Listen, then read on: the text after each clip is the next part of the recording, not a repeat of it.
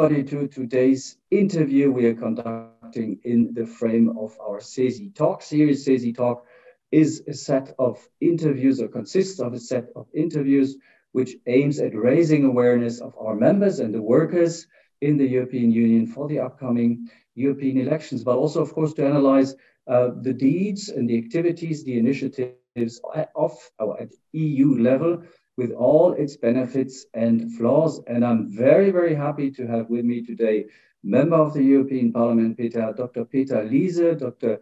Liese is a doctor indeed, and he is member of the group of the European People's Party, member among others of the so-called ENVI Committee on the Environment, Public Health and Food Safety, and also member of the Subcommittee on Public Health. And he is also the coordinator of the EPP in the ENVI committee. Dr. Liese, welcome. Welcome. You have been extremely visible in the media in these past weeks and months and years, and it was quite impressive also what the Parliament recently adopted, also the different files and legislation.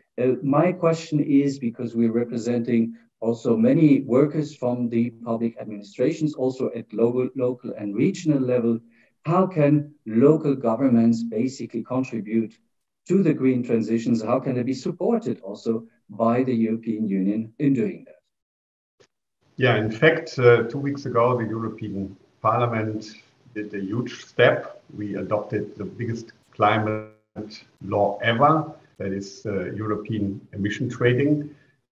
It will help us to bring our climate targets at the lowest possible cost. So the emission reduction is always done in that place where it is most cost efficient, because this challenge is so huge, we should do it at the lowest possible cost. How can the administration help? I think to have these targets and to have an incentive in form of a market-based emission trading, market-based measure is good, but we also need to enable people to do what is necessary. And here the local governments and municipalities have a big role to play. We need, for example, renewable energy, and it takes a lot of time for the permitting.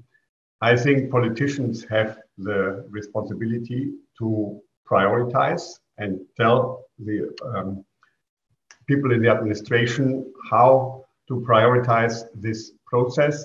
But I would also encourage everybody to look at the transition in a positive way and tell us where are the obstacles, what we should do. We have a proposal of the European Commission also called Net Zero Industrial Act, where we prioritize things that are necessary for the transition to net zero.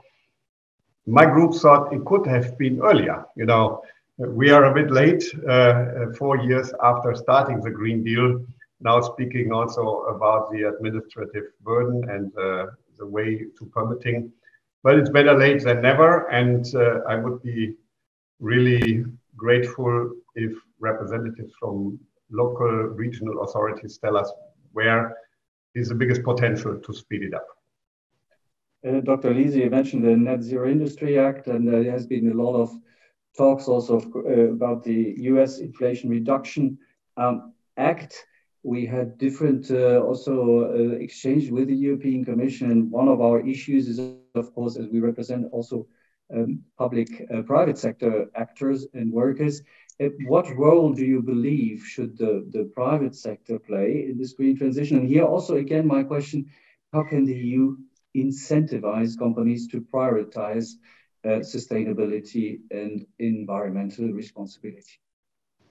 Yeah, the emission trading system was a big step, and everybody who decarbonizes will be better off.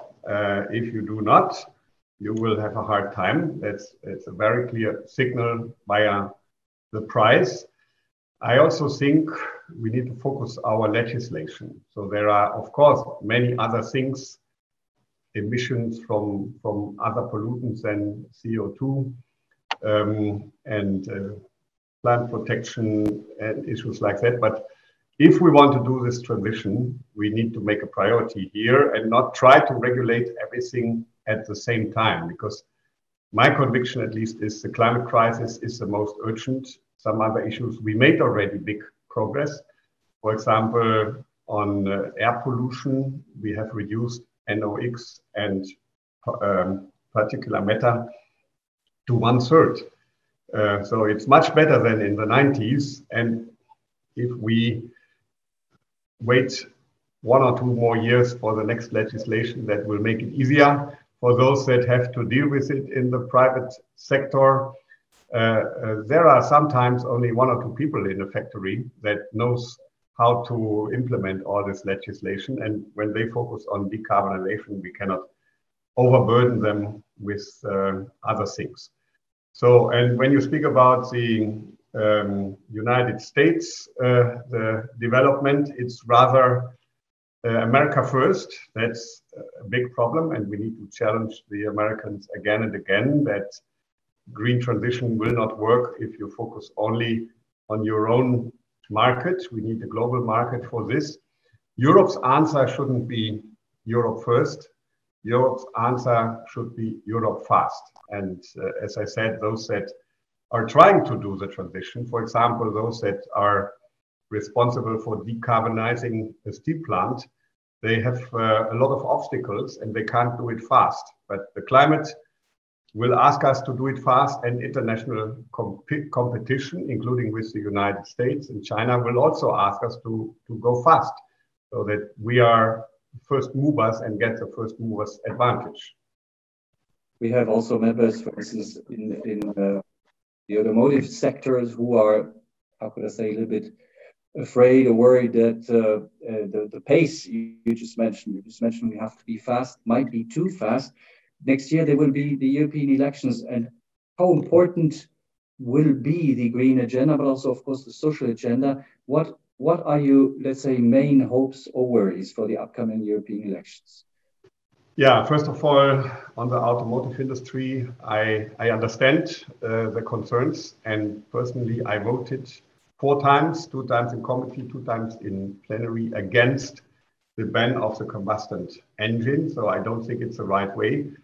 The emission trading, as I said, will always bring the emission reduction where it is the easiest and the low cost. And for the moment, people say e-fuels are expensive, but I don't know how expensive e-fuels are in 35 or in 40. And maybe they are used as an emergency when you have an electric vehicle, but you still have a very small combustion engine for emergency cases. And why to ban this? So we will have more electric vehicles. I'm all in favor, but we shouldn't make it too prescriptive. We should be technologically open. For the European elections, you know, it will be a challenge. We have a lot of far right and far left parties. I think we need to get out with a clear message. We have different ideas also in the center of the European Parliament. I don't agree with everything that my Social Democrat counterparts say. And we have a competition on the best ideas for Europe, but we agree that the far left and the far right, they don't have the answer. And the European Parliament makes concrete decisions. Would there be a little bit more colleagues against the ban of combustion engine, we wouldn't have it. It was a tiny majority for this ban. So everybody's vote makes a difference, and that's important. So you cannot go and vote for the far right and far left because you think it doesn't matter. It matters a lot, and we make decisions, and if you don't like them, vote for those that show another way. In these concrete examples, you may find millions of other examples. So this election is more important than ever.